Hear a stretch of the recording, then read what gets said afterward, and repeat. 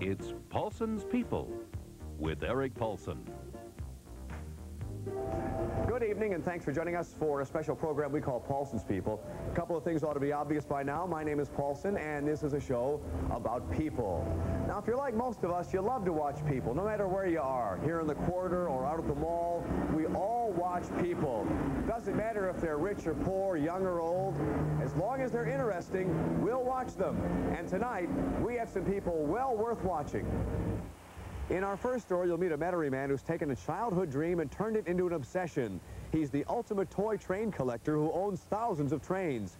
Then we'll introduce you to three men you see almost every day on television. They're New Orleans not ready for primetime TV pitchmen. You'll get their real story. And do you know this man? He's a New Orleanian and an Olympic gold medalist. All these stories coming up next. Train set, and if you didn't, you probably wanted one. And except for the times you come out here to ride the railroad at City Park, most of us outgrow that phase in our lives. But not the man you're going to meet in our first story tonight. He's taken his hobby of collecting toy trains to unbelievable heights. He's an interesting man. How's the correspondence? Are we up to date? Dom Schwab is a man you might think hardly has time to breathe. He runs several businesses from his Metairie home, is the coach of the Kenner Knights football team, the captain of a Mardi Gras crew, a member of the Crescent City Corvette Club, president of the Greater New Orleans Floral Trail, and is the curator of a museum. Now, you might think a man like this has an obsession to stay busy. Well, that's only half correct. Dom has an obsession, but that's not evident till you get to another part of his house. Dom, this is unbelievable. Well, it's welcome to my world. This is Dom's obsession, his trains. And he has lots of them, some 10,000 in fact. And you really don't appreciate this place until you look around. Besides this setup, there are walls and walls and more walls filled with trains. How many trains do you have here? Total in the attics and the closet, close to 10,000. How many are on display here? I guess maybe 4,000. You've got 6,000 hidden away in storage? Yeah.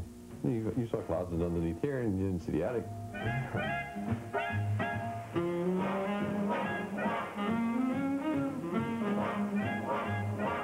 Just to get an idea of how big Dom's train collection is, you have to see his house. It's a large home in Metairie that Dom had to add a wing onto to house his train sets. The addition is a two-story, 3,000 square foot wing that he really wanted bigger. Irish talked me out of it. Your wife? Yeah. Otherwise, you'd have had 3 stories of trains.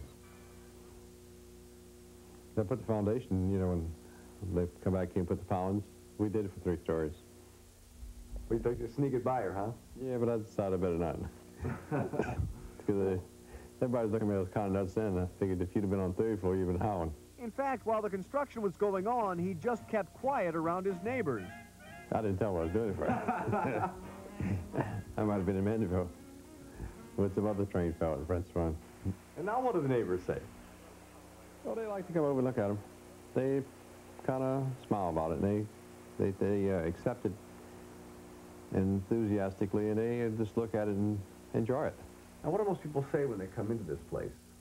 And I know our feeling when we walked in today was, wow. That's exactly what they say. They look at it and can't comprehend.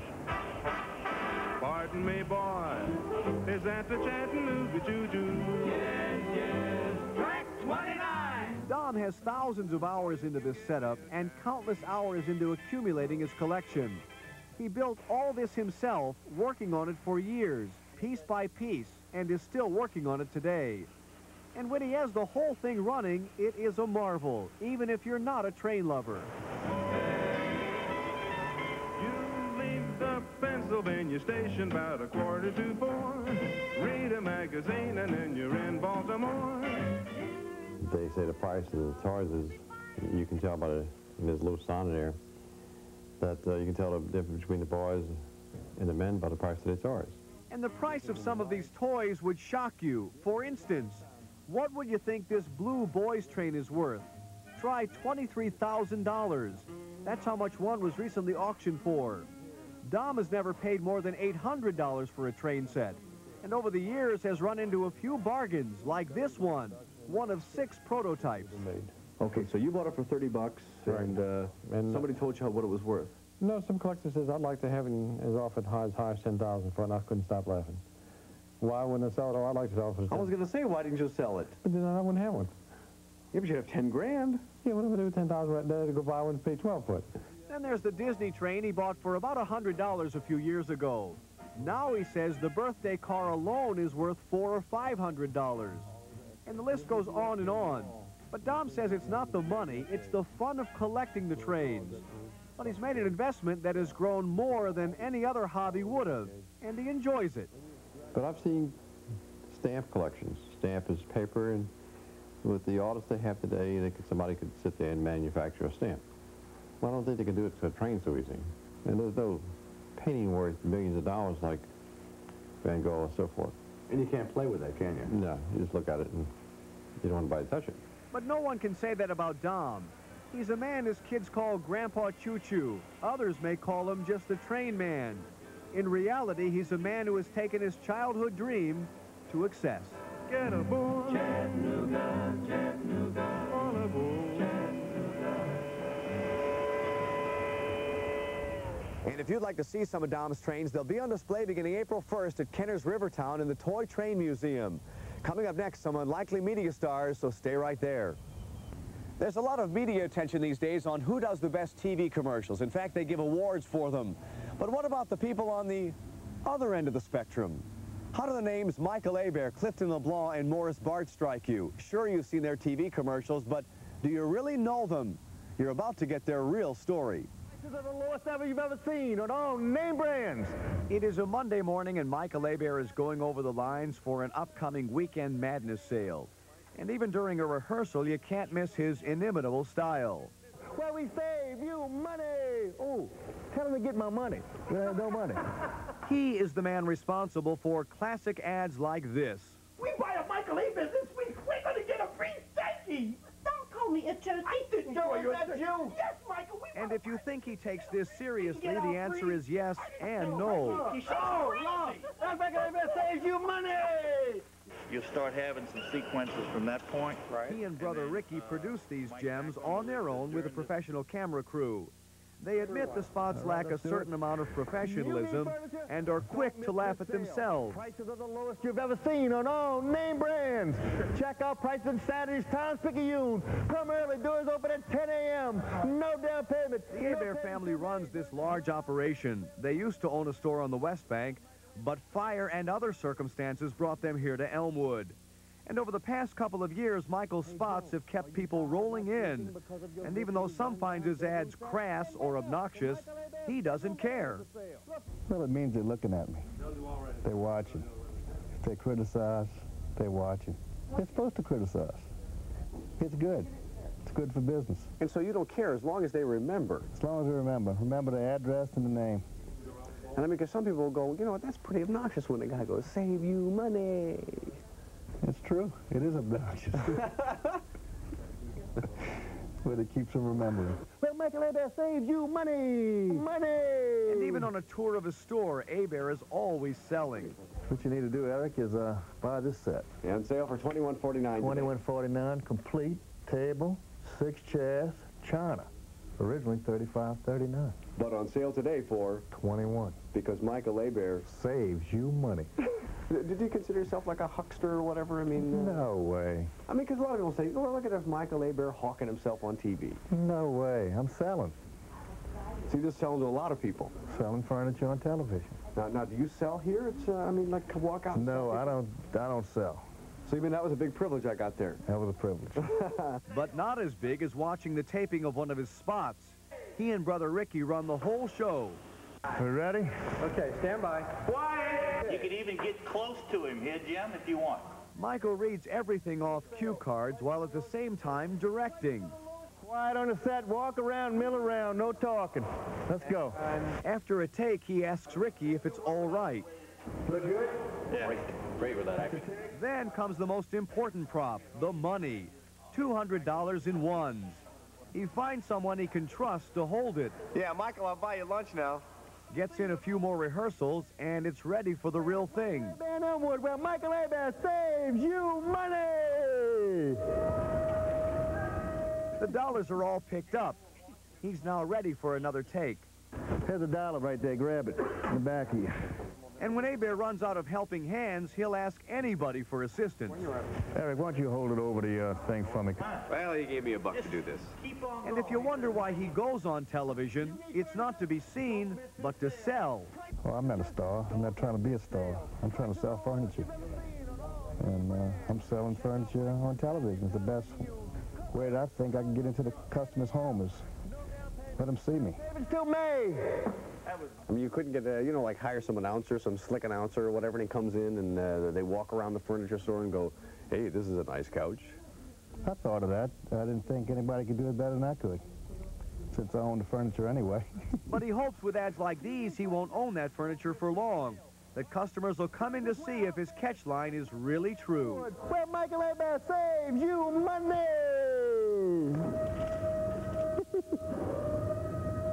$2,000 minimum trade on Hyundais. Yes, get $2,000. This is Clifton LeBlanc. It's not hard to tell this is no professional actor. He is the owner of LeBlanc Hyundai. And for the past 2 years, he's been hawking his Hyundais on local television. Which gives us the best selection of 89s in the South. I don't try to... Some like his style, some don't.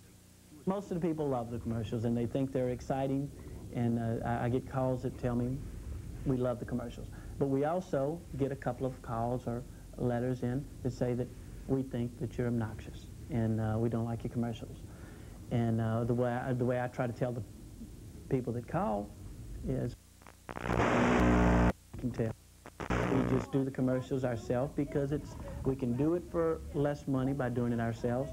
Plus, we feel like we know our product better than anyone else. LeBlanc is a lot different in person from the excitable car salesman you see in his commercials. This 30-year-old bachelor calls himself a country boy who learned the car business from his father in the Baton Rouge area. He also learned how to do commercials from him. He and his father, Price LeBlanc, are legendary in the state capitol for classic ads like this. Dad, the price war's getting really tough. Let's pull the pin on the competition and blast them away! That always end with this line. Price war, darling. Darling. Now on his own, Clifton has continued in the family tradition, but has dropped the darling line for the excitable sales pitch. Don't LeBlanc Hyundai's first anniversary sale. You see, a lot of people say that I yell on commercials. But you don't I don't see it that I'm yelling on commercials. I see it that I get excited. Now, I get a lot of people say that I do yell on commercials, and I'm just excited. I'm calm. Some people comment, well, you're so calm in regular life. You're so calm. How do you get so excited? Well, it's just because you're on that commercial. That camera, just like the cameraman right now is turning that camera on, it just gets you excited. And while others may try to imitate Clifton, you just can't match his style. Nobody else can do it better. Nobody else can do it better. How's that commercial say? Nobody. Here, LeBlanc, honey, we're gonna carve yourself. Is that good? I think you're a little much. It's more like this. Here at LeBlanc Hyundai, come get a brand new Hyundai Excel for only $89 per month. Get the best car and the best service only at LeBlanc Hyundai. I mean, do you consider yourself like, I don't know, pretty talented on TV? No, not really. Do you consider me as being talented on TV? I was hoping you wouldn't ask me that, Clifton. Okay. No, I don't consider myself being talented. I don't consider myself being obnoxious either. I consider myself as being myself and just being excited. And whether it's Clifton solo or working out with John Super D Duplessis to beat up on the competition, this kind of advertising seems to be working. Sales are booming, and Clifton is thrilled to death to get to do the two things he loves the most: sell cars. Then you can also get power windows if you want that. See? Sorry, but I buy American. And it's less money. And be on television. It's fun. It's fun. It's exciting. It's just it's kind of different, and it's when the camera comes on, it's like any kind of little problem that you might have, it's gone, because it's just you're excited. And you know he's right. When the camera rolls, you are excited. Here, LeBlanc, honey, we're gonna carve yourself. Is that good? If you get hurt in a car accident, do like thousands of people have already done. Bring your trouble to me. He is probably New Orleans' best-known attorney, Morris Bart. He's been running ads like this for years. I'm attorney Morris Bart, and I'm on your side. And I'm on your side. And I'm on your side. The audience laughs while other lawyers cringe at the thought of one of their own advertising like this. But what Morris Bart may lack in peer respect, he makes up in success. He has the entire 35th floor of the Plaza Tower building. Bart is proud of his sprawling offices that house his law firm with a staff of 25, including 3 other lawyers. All built on the premise it pays to advertise. Something that has not only made him a success, but a celebrity who gets, hey, that's Morris Bart, wherever he goes. That's exactly the reaction I get. And I love it. I mean, it's fun. You can't really be on television if you don't like people, and if you don't like dealing with people and seeing people and meeting people. And I love people, so when I get the attention, I'm really appreciative of it because I really love people. How much do you think it's cost you to become New Orleans' most known lawyer? Well, I've been on 9 years now, and I couldn't give you an accurate amount. Just a ballpark. It's well into 7 figures. Maybe a couple of million? Sure, I would think so, or more. And he says some of the lawyers who once turned their noses up at him with harsh criticism of his ads are now looking at him a bit differently. Is when I go to a seminar, a legal seminar, rather than the lawyers whispering or saying, well, there's Morris Bart, he's the one on television, everyone comes up to me now and says, well, how are you doing it? How do you get an agent? How much do you spend? And even though more and more lawyers are advertising these days, none quite this flamboyantly. If you ride a motorcycle, look out. Cars don't give you any respect, and neither do trucks. If you get hurt... Do you think your ads are good?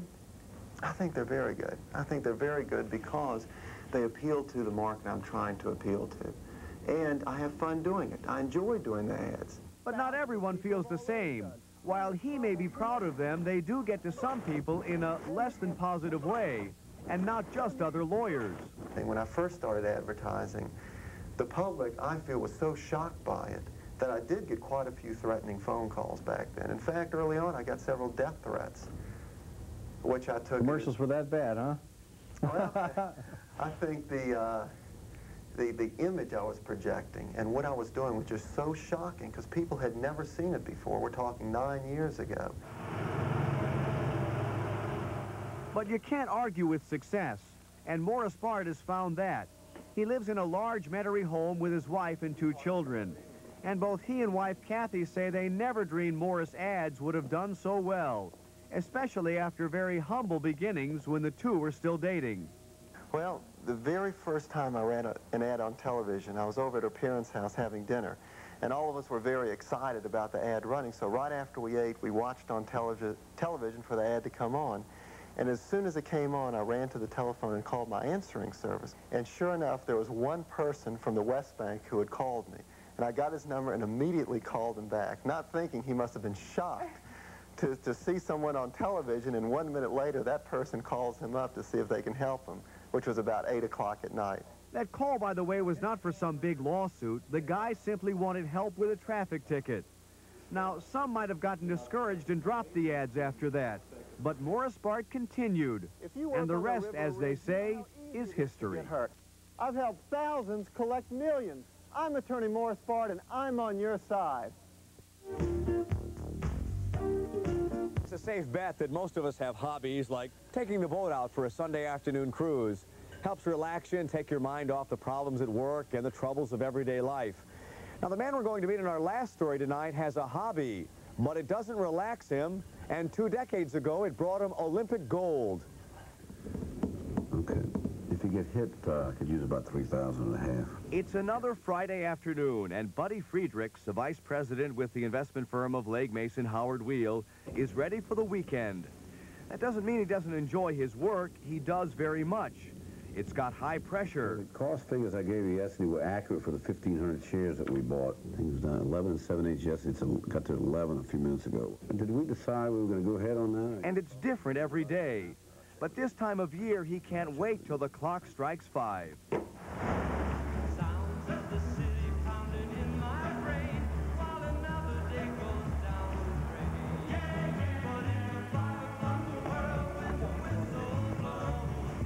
gone.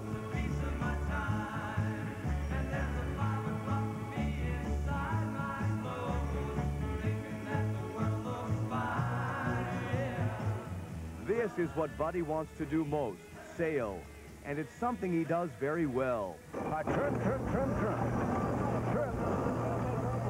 He's a man. He won a gold medal for sailing in the 1968 Olympics in Mexico City.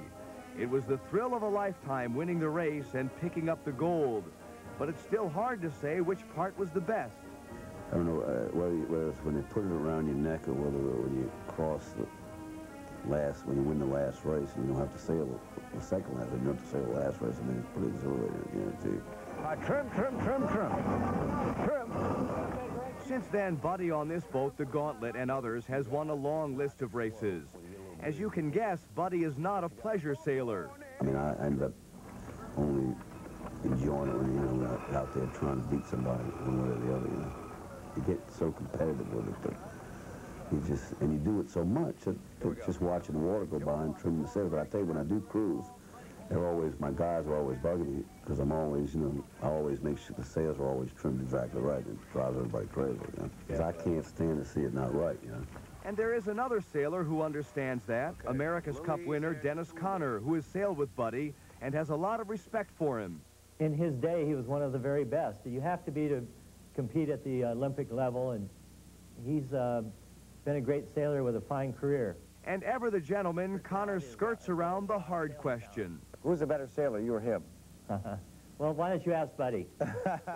You know, Dennis has been spending an awful lot of time. We started out sort of even, and we haven't really had a chance to find out the answer to that question lately. Obviously, Dennis has been spending all of his life these days sailing, and I figure he's got to be the best in the world now. We're kind of more on a go to work from Monday through Friday and sail on the weekends type mode. There might be something we could get him in and be just as good as, but obviously 12 meters, there's nobody better than he is in the world. Got out of town on a boat on the southern island, sailing the reach before a following sea. She was making for the trades on the outside. And when you're a sailor with a reputation like Buddy, even on a practice cruise with your crew, it can turn into a race when someone gives you the slightest indication of a challenge. Then it's more than practice, it's for a win. A little more breeze, this guy's going to be pretty fast. I have my ship and all the flags of a flying. She is all that I have left. We were constantly trying to get the most out of this machine. And sailing from a racing standpoint is very interesting because you always got to play the wind shit. It's kind of like a poker game out there because nobody really knows exactly what the wind's going to do. You don't really get tired of it because it's almost unlimited potential. I mean, you just never can really totally succeed at it. But Buddy Friedrichs has come close. And even though he's just a weekend sailor now, out here, you'd never know it.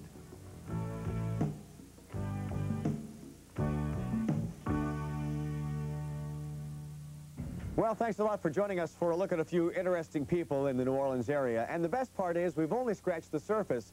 There are thousands of other people well worth watching, and maybe we'll get to some of those on a later show.